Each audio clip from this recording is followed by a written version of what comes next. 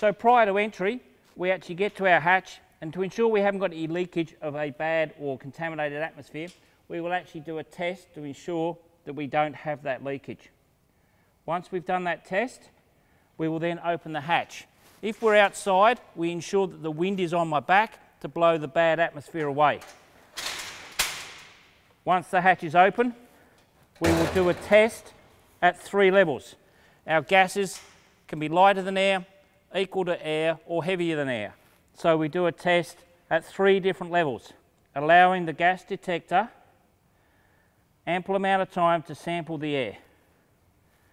Lower to middle, again, making sure we've got plenty of time to sample the air. Then we go to the bottom, where our gases are heavier than air, making sure the detector doesn't hit the ground. If there's sludge or liquid, we'll end up damaging the detector. Once we've done that, we bring the detector back to the surface.